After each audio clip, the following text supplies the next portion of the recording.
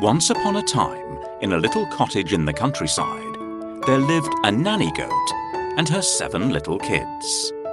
The kids always played happily together, and their mother, the nanny goat, cared for them and loved them with all her heart. Each morning, the mother goat would have to go out to fetch food from the meadow.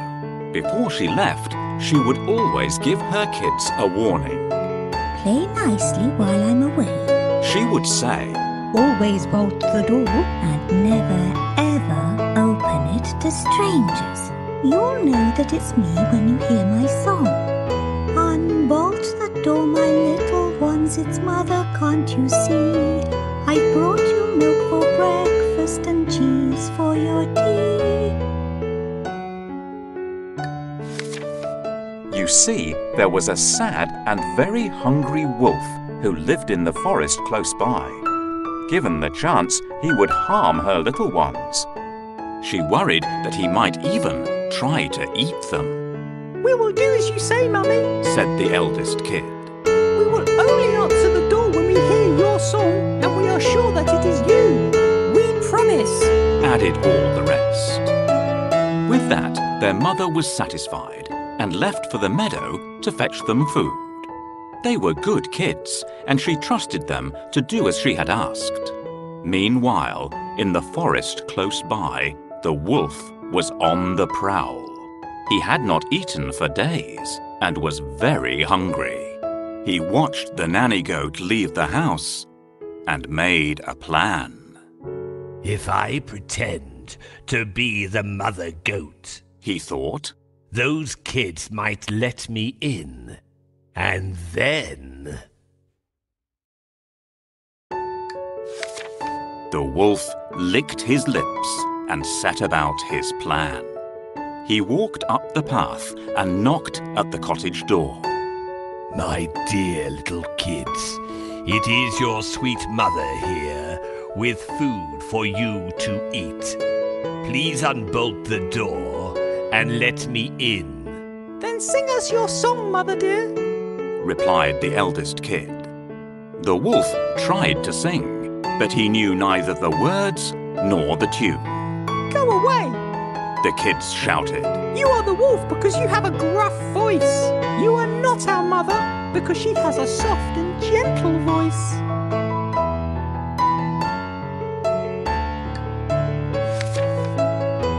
My dear little kids, it is your sweet mother here, with food for you to eat. Please unbolt the door and let me in. "Our mother always sings a song to us when she comes back." Which song should I sing for them, girls and boys? When the mother goat returned, the wolf hid in the bushes. He listened carefully to her song and saw the kids open the door to her. The kids told their mother about the wolf. You wise little ones, she said as she hugged them close. never ever unbolt the door to a stranger. That evening, the wolf visited the blacksmith and forced him to make a steel collar. This collar, when tightened, made his voice much higher and softer. The blacksmith didn't want to make it, as he thought the wolf was up to one of his tricks.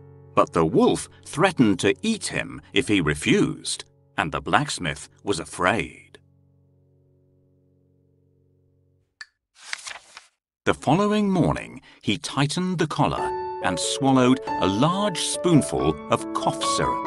This made his voice soft and gentle, just like the nanny goat's voice. Then he waited behind the bushes until he saw her leave for the meadow. As he walked down the path towards the cottage door, he practiced singing the song in a soft and gentle voice. He knocked at the door. My dear little kids, it is your sweet mother here with food for you to eat. Please unbolt the door and let me in. "Then sing us your song, Mother dear," replied the eldest kid. The wolf sang. Unbolt the door, my Little ones, it's Mother. Can't you see? I've brought you milk for breakfast and cheese for your tea. That sounds like our mother, said the youngest kid. No, that is not our mother. Those aren't the words our mother sings, said another. And as he looked out of the window, he saw 2 brown paws resting on the windowsill. It is the wolf. Oh no! They all shouted. Go away, Mr. Wolf! You are not our mother because she has white feet. The mother goat soon came back home from the meadow with the milk and cheese. As they all tucked into their breakfast, the little kids told her that the wolf had visited again. I'm very proud of you all, she said. You did just as I'd asked and didn't unbolt the door. You are the best kids in the world. But as she kissed them all, she was worried that the wolf might return the following day. So she decided to ask a favor of the little bird who lived in the eaves of the cottage.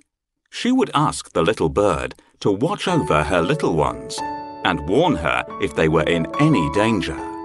That evening, the wolf visited the miller and made him give him a bag of white flour. The miller didn't want to give him the flour, as he thought the wolf was up to one of his tricks, but the wolf threatened to eat him if he refused. And the miller was afraid. I need a sweet voice that sounds like a mother goat. Do I, blacksmith? Make me a high voice. I want to sing songs as beautifully as the mother goat does. I don't teach singing. I make things out of metal. Blacksmith, make my voice soft and high. Why do you need that? I'm going to sing to the animals in the forest and make them happy. But I'm not a singing teacher. I make metal objects. So, make me a tight collar. Making a collar is not an easy task. Come back tomorrow, and I'll start it then. That will be too late. Make it now, or I'll eat you up. Please don't do that. Can you find the horseshoes, children? I will make the collar right now, out of some horseshoes.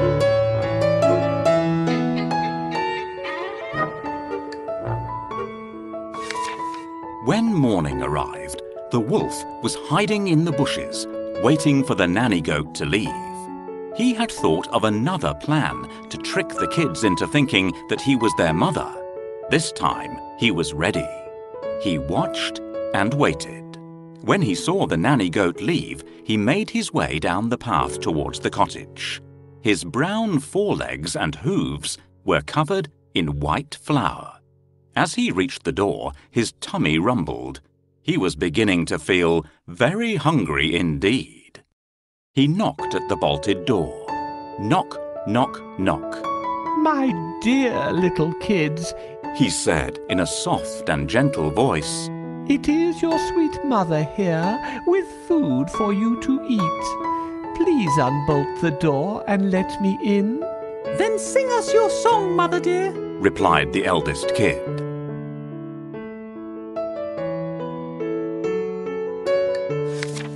The wolf had practiced the song and sang in his sweetest voice. Unbolt the door, my little ones. It's mother, can't you see? I've brought you milk for breakfast and cheese for your tea. The kids looked through the window and saw the white flowery feet of the wolf and were tricked into thinking it was their mother. Yes, it looks and sounds like our mother, said the little kids. Then we must unbolt the door, said the eldest. They slid back the bolt and the door flew open. Just imagine their horror when the kids saw not their gentle sweet mother, but a fierce and hungry wolf. The kids screamed and tried to hide.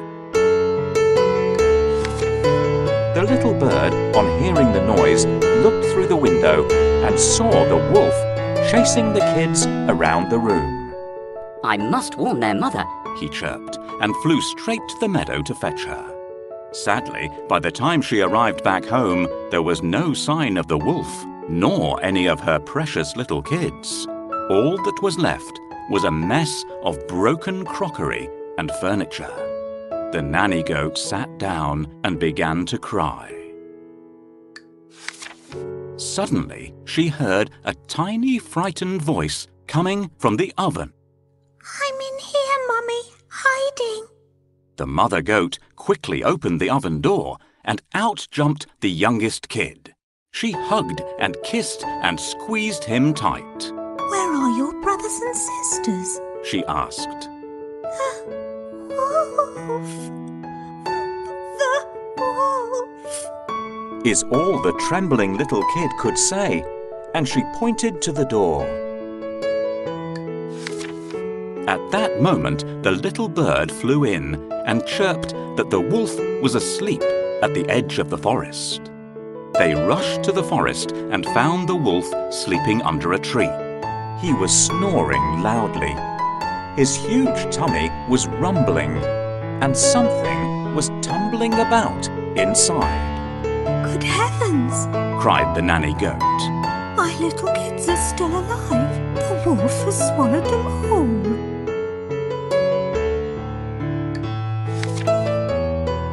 Here is the wolf. How can he just lie there when he has eaten all my brothers? Ah, the big bad wolf. He is sleeping peacefully as if nothing has happened.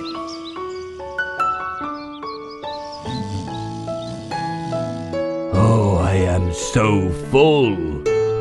Oh, I am going to sleep all afternoon. I couldn't protect my kid. The big bad wolf has eaten all my brothers. I only escaped because I hid in the oven and he couldn't find me. Nanny Goat made a plan. She asked the youngest kid and the little bird to fetch some scissors, a needle, and some thread from her sewing basket. They went as fast as they could, and as soon as they returned, she set to work.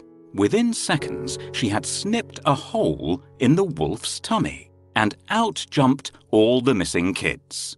They were a little shaken, but happy to be safe and alive. Shush now. She whispered to them.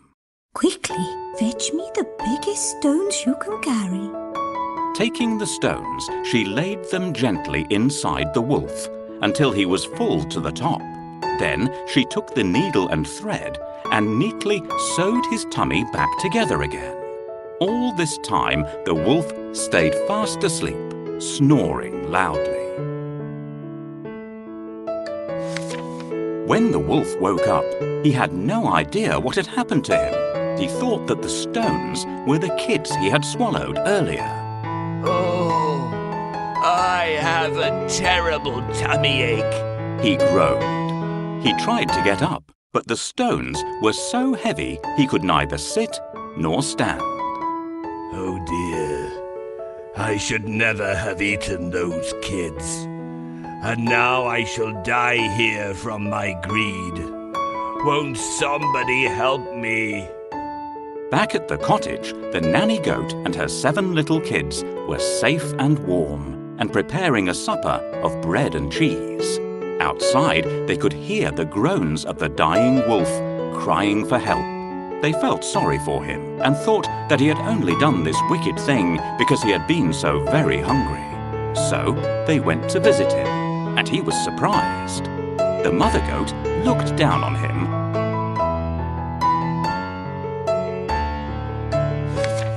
If I take the stones away from you, will you promise never to harm any of us ever again? I'm sorry I did this terrible thing, but I was so very hungry. The sad wolf whimpered. I promise that I'll never do it again as long as I live. Can he be trusted to keep his promise? Asked the eldest kid. The mother goat thought hard. We shall have to wait and see, She replied. So the nanny goat took away the stones and invited the wolf to supper. From that day onwards, they were friends. They lived together peacefully forever after. I feel guilty about what I've done. It won't happen again. Let's live in peace. Very well. I will share some of my cakes with you, but you must promise never to frighten my little kids again.